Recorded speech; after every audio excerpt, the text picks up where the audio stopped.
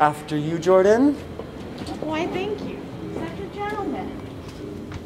Where are you going? What are we getting? A booklet. Oh. I thought we were here to look at the art. I figured we'd want to pick up a booklet about it. We're here to look at the art today. So, I'm already seeing some art over here. Let's take a little gander off into the admin office.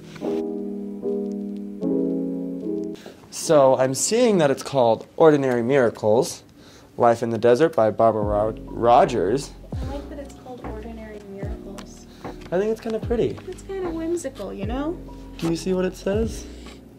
She's been nationally and internationally exhibited, including a one-person exhibition at a major gallery. Holy cow. In San Francisco, Seattle, New York, Chicago, Pittsburgh, Scottsdale, Germany, and... Germany? Yeah. Sheesh. That's really cool.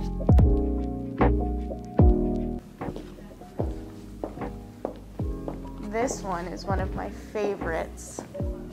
What is it? Well... Wait, I know it's huge, but other than that... really big. It is actually brushed aluminum with oils painted on top of it, and it's by David Kessler. Oh, interesting. What is it called? This particular large one, I'm not sure. It's not in the name of the book, but there is a placard.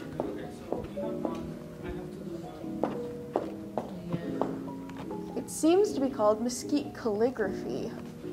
How interesting. It's I think there's really big. Shifting Simmer. Shimmer. Shimmer? Is that Yeah. Oh, I cannot read. Perfect. Cat's Claw Excellence. I like that it's called Cat's Claw. Represent the wild cats. Bear down. Bear down! The little branches on that one are cool. Oh, I love the way that he does all of the plants on them, but my favorite thing is the water. And the little fish, huh? Oh, the little fishies are so cute! They're really cute. Oh, interesting. It says here in the book that he used the brushed aluminum to give it more of a, like, ultra-realism type feel. I can see that. I like it. He said that it kind of provides this, like, holographic effect, or it goes through and refracts the light slightly differently. These ones are the ones that I really love. Those are so pretty. They're so beautiful. It feels like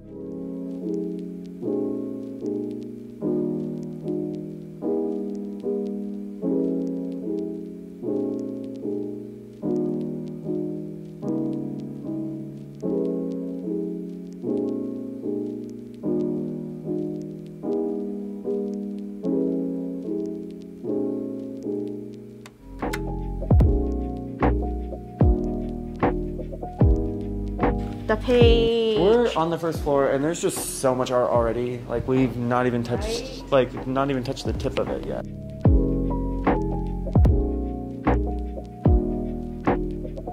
What art are we going to find right now? I am not sure. Well, we'll go on a little scavenger hunt then. Oh. It's art. This is the other one. It's the other part of the one we've already seen. The one by Barbara Rogers. This is Hot House. from downstairs. Hot House Hybrid number 4. Ooh, apparently she's got even another one down here as well. Does she? Yeah.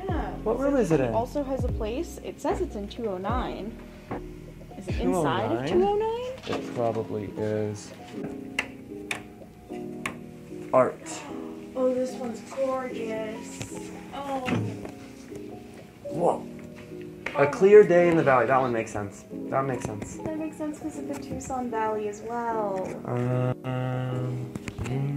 I like that. I did hear there's this really cool piece of art that I want to find on the 3rd floor. So we're going to take those fancy stairs up there and find them.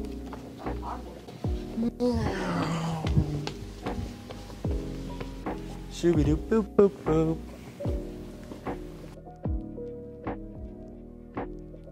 Are we still filming? Okay. Well, that's super cool because I just found it. It was made by Michael Holcomb. I think that's how you say it. And it's I don't know. Like an amoeba? It looks like an amoeba. Like, Map of Hope is part of a series of abstractions I began in 2003. It has to do with using form of technology to imagine and reveal the unknown. I use computers and other electronics for most of my work, and this image results from experiments with those tools.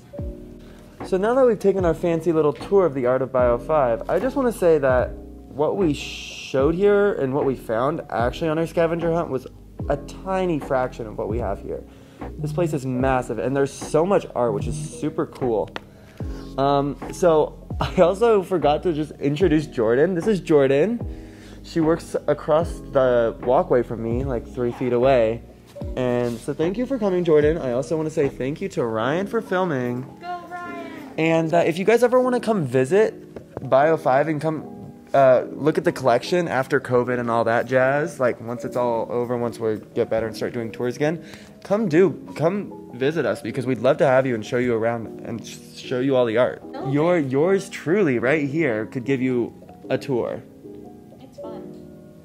Thank you again. Do you have things that you'd like me to discover?